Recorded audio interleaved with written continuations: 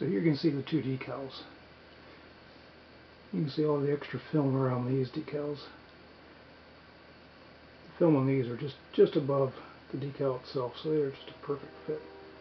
You can see how excessive this is, both ends, but even all the way across the top and the bottom. A lot of work to make that decal fit right, but the font's even completely wrong. These look like the original. In fact, let me put an original in there just to compare.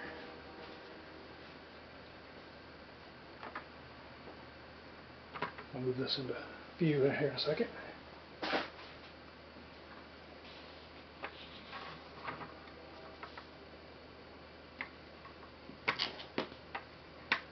We'll do it this way.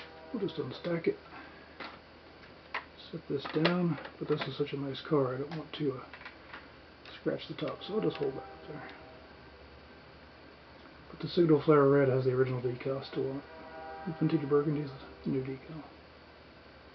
Nice reproduction.